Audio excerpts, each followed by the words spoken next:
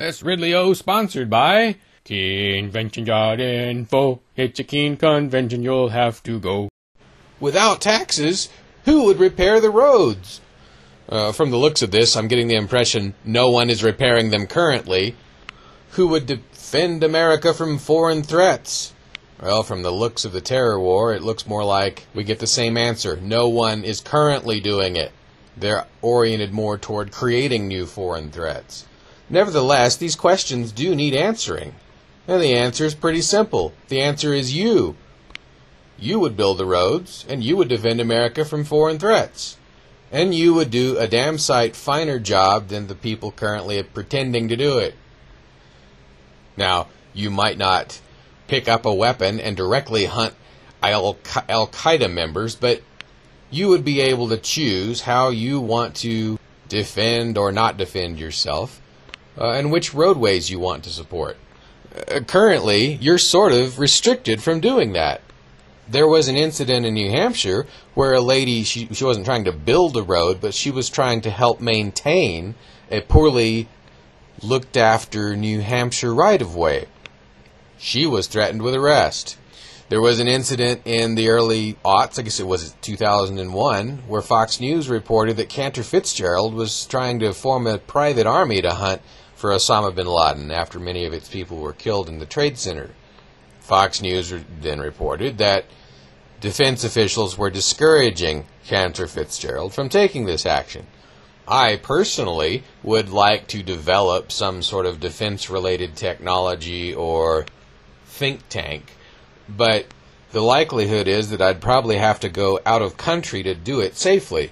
I don't want to do it, so nothing happens. For example, one thought that I had was that if I lived in Estonia, or Liechtenstein or Switzerland, I'd probably have the tacit support of the defense industry if I were to design a device that builds holes in the ground but is very small and cheap. Or a drone that is very small and can enter a building to photograph and record the activities of an invading enemy army that's in a building. The kinds of technologies that would be particularly useful in Ukraine right now or Estonia in the future, should the Russians invade. I'd like to develop technologies like that, but there's no profit motive for me to do something like that, especially inside the United States, because I know I'd just be shut down.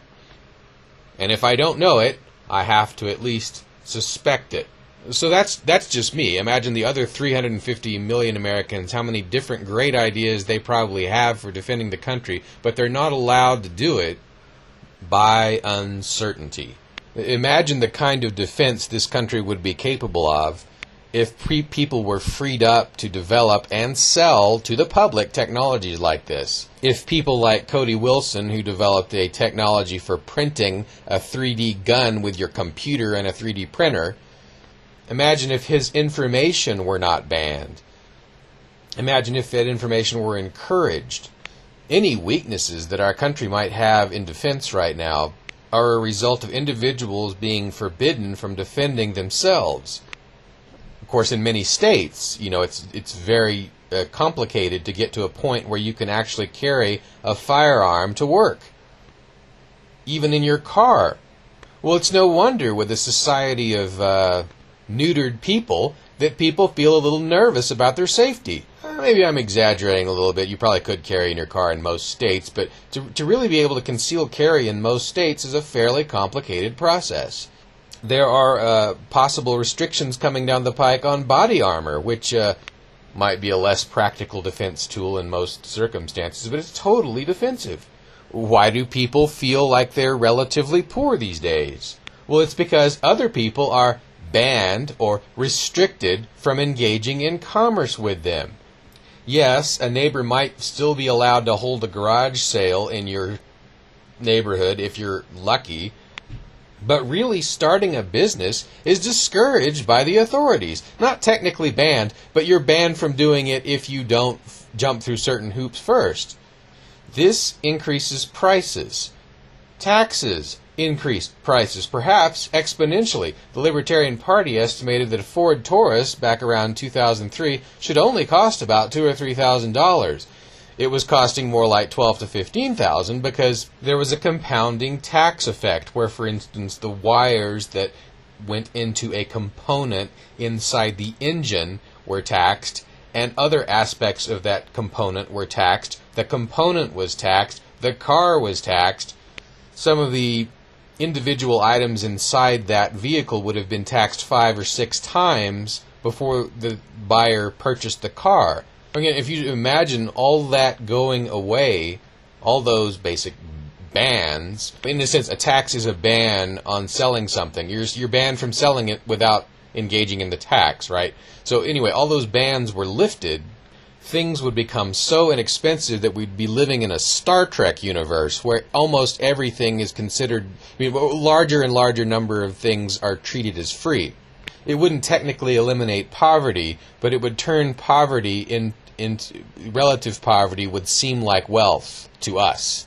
So again, when anyone's coming to you and proposing a government solution for poverty or a government solution for anything, the solution is for the government to stop banning something.